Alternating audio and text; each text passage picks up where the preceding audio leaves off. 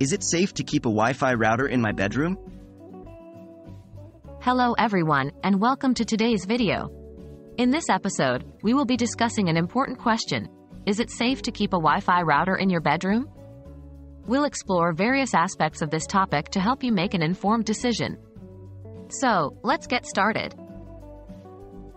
Potential health concerns.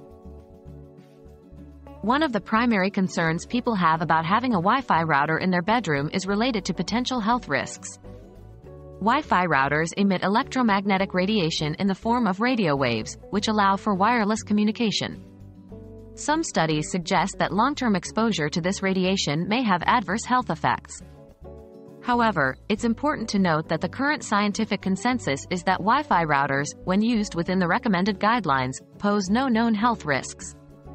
The levels of radiation emitted by Wi-Fi routers are generally considered to be well below the safety limits set by regulatory bodies, such as the Federal Communications Commission, FCC, in the United States. Distance and exposure. The distance between you and the Wi-Fi router plays a crucial role in determining the level of exposure to its radiation. The intensity of the radiation decreases significantly with distance.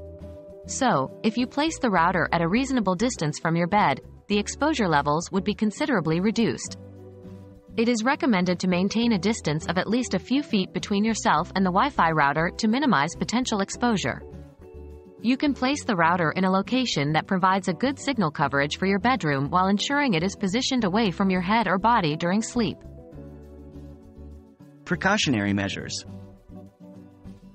If you still have concerns about the potential health effects of Wi-Fi radiation, you can take some precautionary measures to further minimize exposure. 1.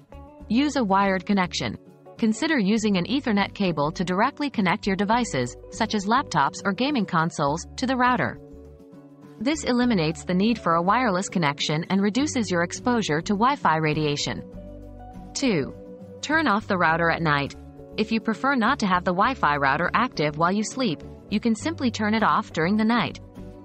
This ensures that there is no radiation emitted in your bedroom during that time. 3. Use a low power mode. Some routers offer a low power mode or a schedule feature that allows you to reduce the signal strength or turn off the Wi-Fi signal during specific times. This can be useful, especially if you are concerned about radiation exposure during certain hours.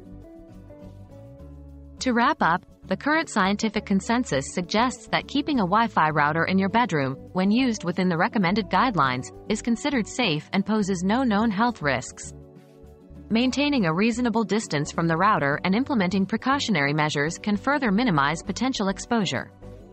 However, if you still have concerns, you can explore alternative options such as using a wired connection or turning off the router at night.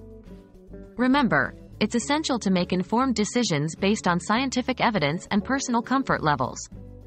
If you have any specific health concerns, it's always a good idea to consult with a medical professional.